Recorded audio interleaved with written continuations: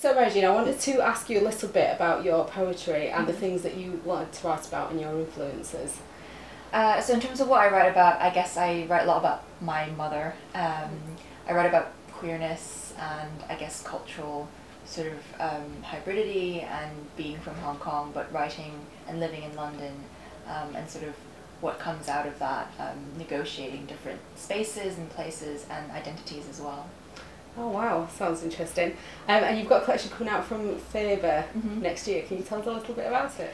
Yeah, so I guess a lot of the poems from the pamphlet will be in the debut collection, but I suppose I do expand on a lot of the themes. I look deeper into, I suppose, what it means to speak one's truth.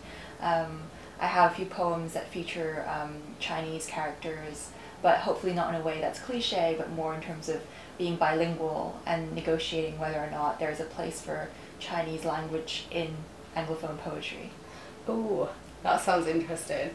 And can I ask a little bit about your influences? So which poets you read, which ones you enjoy, which have had an impact on your work? So in terms of, I suppose, older influences, Adrienne Rich is a person I read a lot when I was in my early 20s. I've also read a lot of poetry in translation, so you have some Latin American poets like Pablo Neruda, Octavio Paz, who I suppose I found really influential when I was first beginning to write. And then in terms of more contemporary voices, I really love Kai Miller's work. Other favourites include Emily Berry, Sarah Howe, Mona Archie, a lot of familiar names, I suppose. Yeah.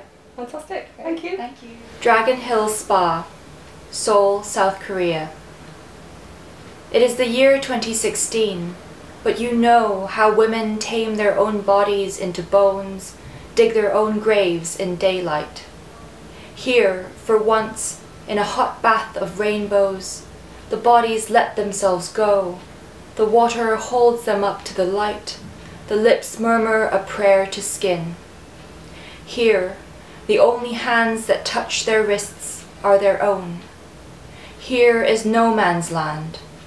Here, the names of soldiers, heavy-handed, are forgotten. Here, no one takes what they want from the women whose gods are freely chosen, whose bones are theirs to bury. Hi, I'm Mary Jean Chan, and do come and hear me and Jennifer Lee Tai and Xi Chuan speak at the Manchester Literary Festival on the 13th of October. See you there.